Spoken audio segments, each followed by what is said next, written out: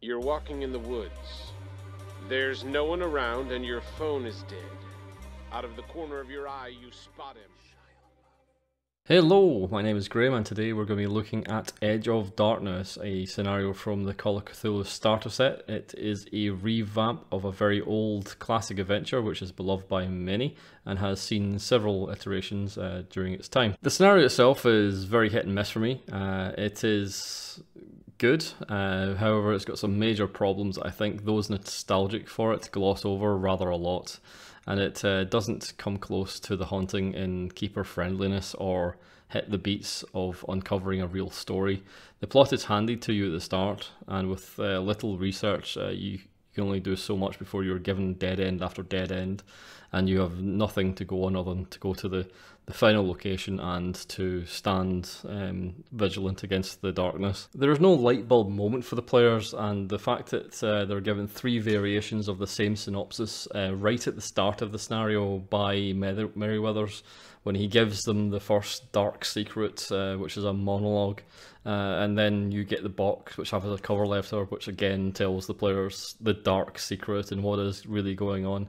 And you open up the box and inside is the journal, and yet again you are told now in minute detail about what happened that fateful night as his friend died and one went insane and they summoned the entity from beyond.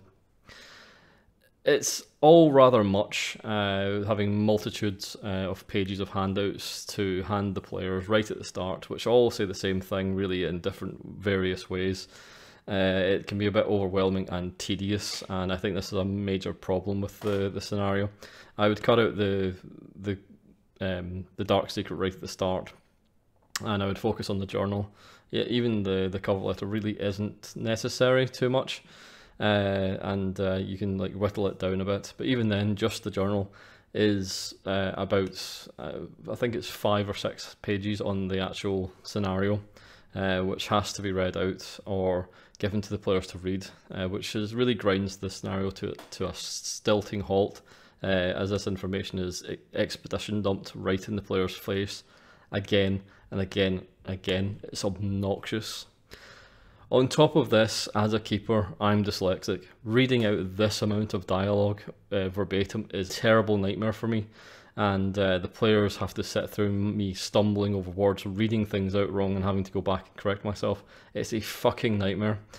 So what one of my players was good enough to do was for the prop handout, you will find audio of him reading out these pages for you, so you can sit back and let him read it out for you if you wish, and I very much wish I had that for the players at the start in my game, so it can just be uploaded as an audio file and played for your players on Roll20. From Merryweather's deathbed, you are taking on a small investigation which leads you to the Miskatonic University Library, where you're investigating a small sarcophagus-shaped box with some odds and sort of inscriptions and writing.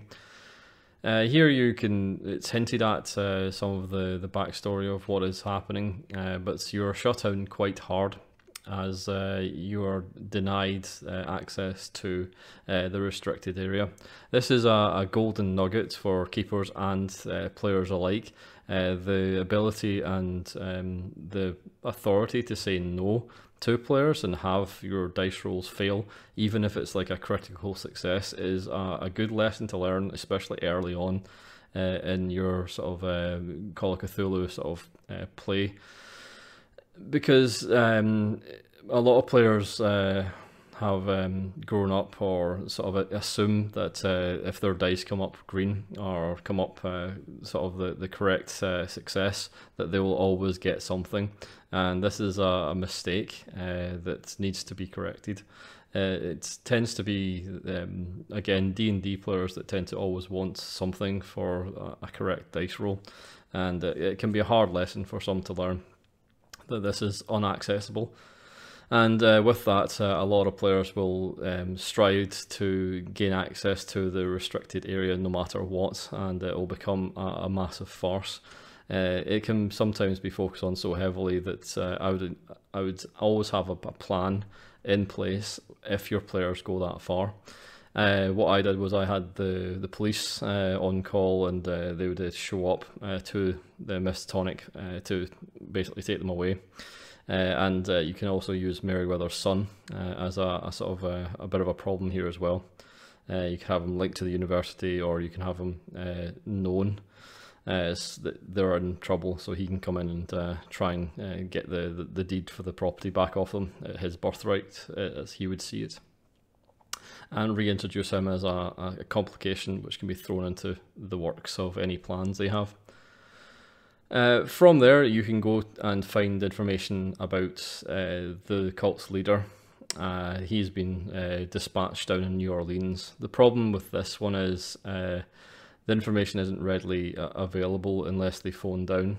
What I did was I had some handouts made, so it was like the investigation file had been brought up to Arkham after the sort of initial death, and had been wrapped up and the investigation was closed for the family to review or to look at the request of their lawyer.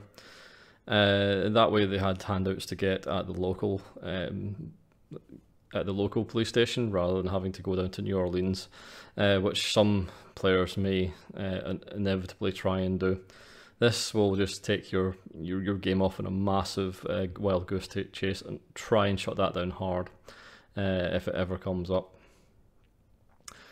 The two pieces of information you get from the New Orleans police are, again, redundant. They don't really tell you much of what is going on or what is happening, and there are two different perspectives of the same night which tell you exactly the same thing.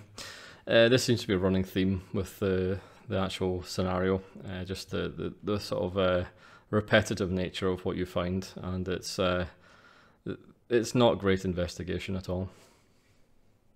The initial investigation doesn't actually give you a whole lot of interesting dynamics that will interact with the ritual you need to perform there.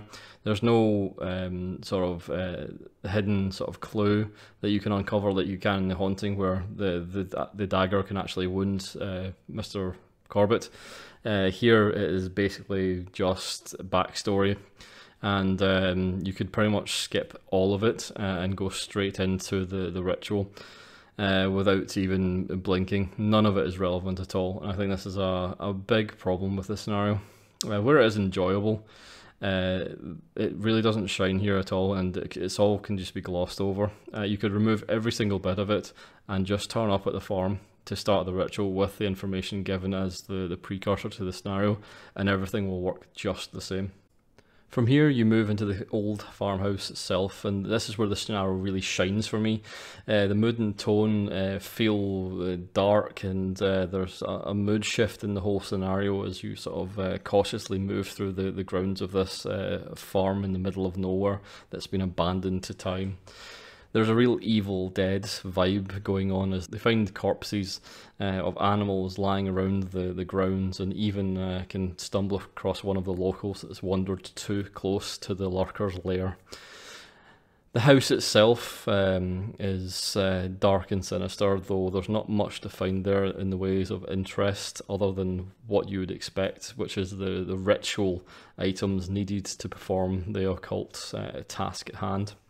From here, they will come across Red Jake, a table leg wielding hobo that, from all accounts across the internet, has killed more than a few investigators in his time, and my session was no exception, critically hitting two PCs and tripping one of them down the stairs to their ultimate demise. This hobo that can be found in the house is a very solid addition to the actual scenario. Play him up as hard as possible as a sort of precursor of what could happen to the actual investigators, this madman who's terrified of the lurker. The ritual itself is quite easy to perform, and the investigators have everything at hand in the house given to them. They just have to set it up and start the preparations, and eventually start the ritual itself, needing a few rolls to keep chanting and throwing some powder into the fireplace as a way to cast out this lurker from another dimension. They are way safer than they think they are with the wards on the house, and even the zombies that are raised by the lurker cannot pass the wards. I would suggest you do one of two things, or perhaps both. Have the house itself be very fragile, and the zombies can actually knock down the walls, including the wards, breaking that seal and allowing them to enter along with the entity. Or have the zombies just ignore the wards on the walls completely and allow them free reign to enter the house. The zombies themselves are quite challenging. There's even a zombie bear, which is a terrifying thing indeed to behold. All the while trying to perform this ritual, they have to fend off these zombies and the lurker as it spits an acid-like substance at them through the windows and cracks in the ceiling. It is a very interesting and tense scene if it's played correctly and you allow them that sort of risk to be involved, and it has to be sort of played up and escalated as they keep on chanting.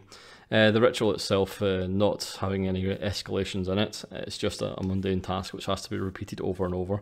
So you have to inject these elements as the main factor to get the most out of it. When it ultimately came to the end and the chanting was getting to the climax, I had the lurker itself appear in the middle of the actual circle, and everyone take a san hit because of the sort of appearance of the lurker. It can be revealed also with a certain powder that can be thrown as well, but mostly people will be trying to do the ritual and deal with the zombies. So this is an ideal place to showcase the lurker itself. And I had one of my investigator suffer the same problems that the Dark Brotherhood had, as one was became insane and saw the sort of lurker as a sort of loved one and moved towards it, only to have his neck snapped and killed pretty much instantly. The climax is very thrilling, and it's a nice to see a ritual play out in a scenario itself. I just feel it could be handled a little better. With each successful chant, something else could occur and you have to escalate it. More zombies come, more acid, or they have to change up something in the ritual itself. Keith Herber is one of my favourite old school authors, and it's great to see one of his works revised and shown some love. So I did do a full Nook package for this scenario, even though I don't feel it's the best in my opinion. And I still have a lot of mixed feelings about it. So enjoy the prop pack, and let us know your own stories about how you dealt with this scenario and how you felt about it in the comments below. And I'll see you again next time. Thanks for listening.